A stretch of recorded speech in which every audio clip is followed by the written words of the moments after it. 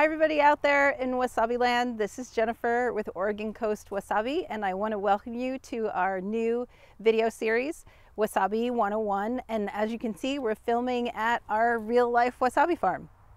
Our first episode is about the history and botany of wasabi, and we just harvested this plant, and you'll be able to see the harvesting and trimming of this plant in future episodes. So wasabi is a really interesting plant. It has been cultivated for many hundreds of years. It's been used in various ways for thousands of years, documented back to like before 600 BC. The Japanese have known about this plant and used the plant in various ways. It has been so valuable that it's been used for paying taxes. It's depicted in all sorts of amazing and very old artwork. It is a very, very highly regarded plant in the Japanese culture. So it has a very rich history. Most people in the United States know it from sushi and going to a sushi restaurant and getting something called wasabi on your plate. Most of you, which has been a really interesting experience for us, now realize that most wasabi that shows up in restaurants is not real wasabi. It doesn't have real wasabi in it. It mostly is horseradish and mustard and dye. This is a real wasabi plant. It is related to horseradish, but it is not the same thing. It's in the same family, which is the Brassica family, and that family also has mustard in it. It has broccoli and cauliflower and kale and things of that nature as well. So the spiciness of wasabi and horseradish are actually kind of similar because they have similar components. They have similar chemical compounds. So historically, the plant was first used for its medicinal properties. We'll talk about that a little bit more in a later episode.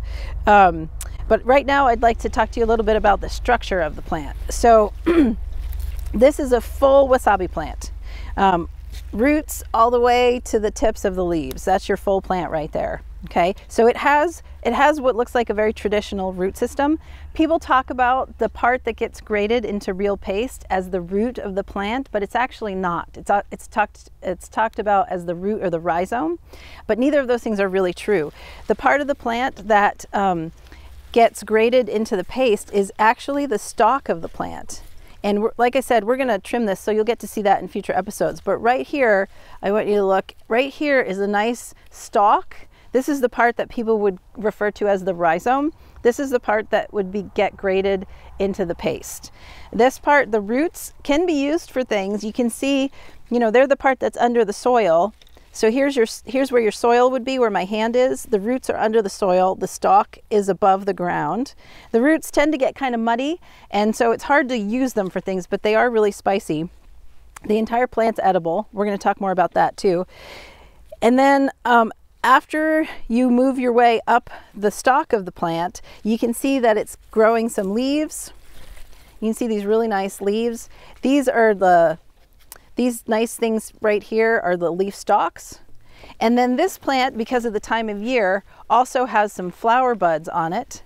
And so this is a good example of the stalks here. These two stalks that I'm holding are just grown. The plant just grows these when it's producing flowers.